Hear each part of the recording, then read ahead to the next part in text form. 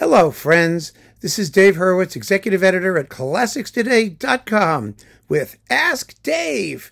And the question here is there a problem with listening to individual movements of things in preference to complete works when those individual movements are part of larger things, like, the opening movement of Beethoven's Fifth, for example, or something like that? And my answer to that question is no, there isn't any problem with it at all. In fact, if you look at the issue historically, and this is really it was a fascinating question, and I'm really grateful that the viewer asked it.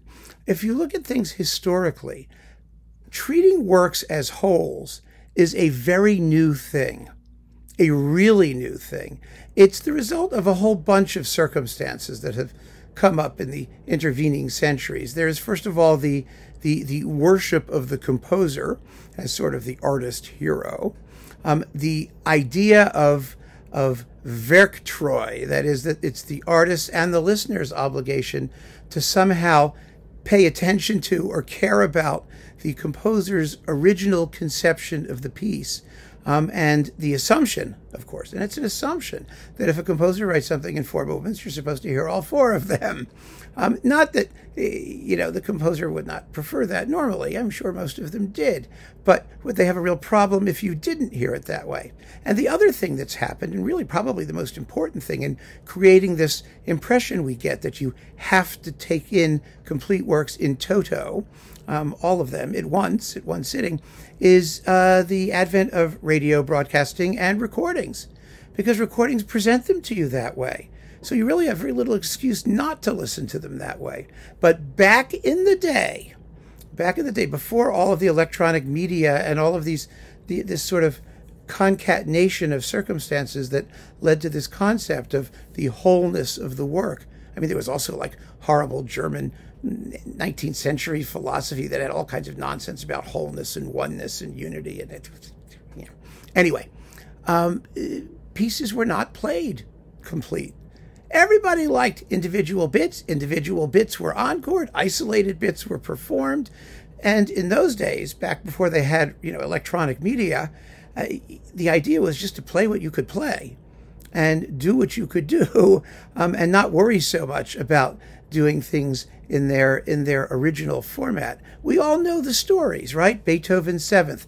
The second movement was so popular it was stuffed into the Eighth Symphony, or played separately entirely. Excerpted. There were arrangements made of the most popular movements. Haydn's Military Symphony, the second movement, that military movement was incredibly popular in arrangements all by itself. The clock from Haydn's Clock Symphony. These things got nicknames because these popular bits were played separately. And nobody had much of an issue about it. They just did it that way because in order to consume the music at home, the composer had no business telling consumers how they were supposed to consume the product in question.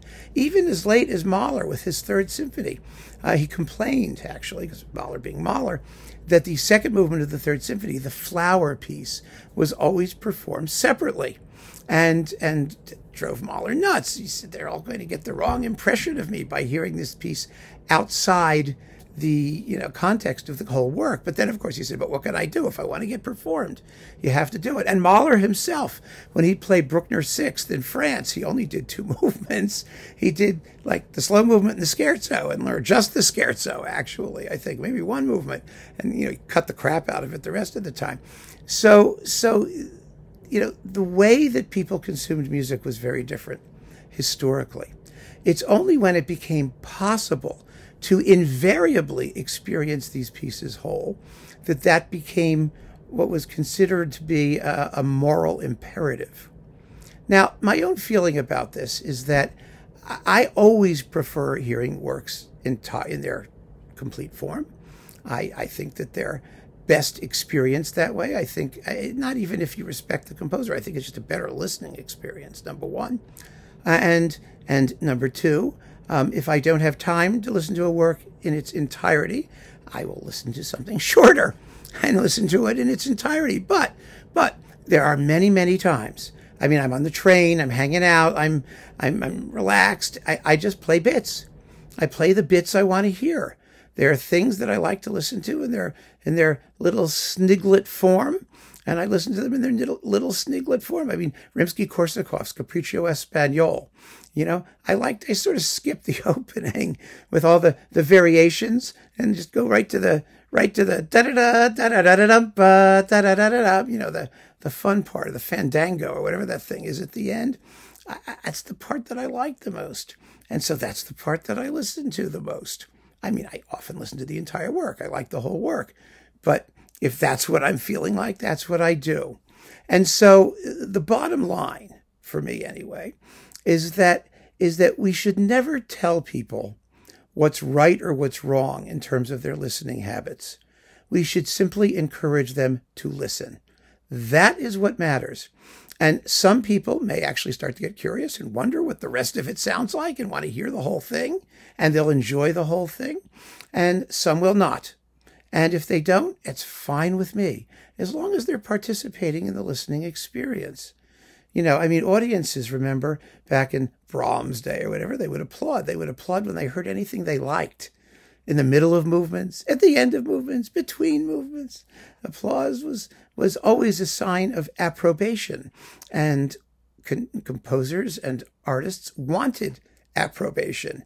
Very badly, they wanted approbation from the audience because it told them what people liked, or if they did something that people enjoyed, and it was a sign of approval. Who doesn't want a little approval? You know, we do have to get away. Much as I absolutely, like I said, tend to prefer things complete wherever possible, we do have to get away from the castor oil school of classical music appreciation, which is you listen to it because it's good for you, or because there's some sort of moral value in the way that you listen. I mean, that's just crap, frankly.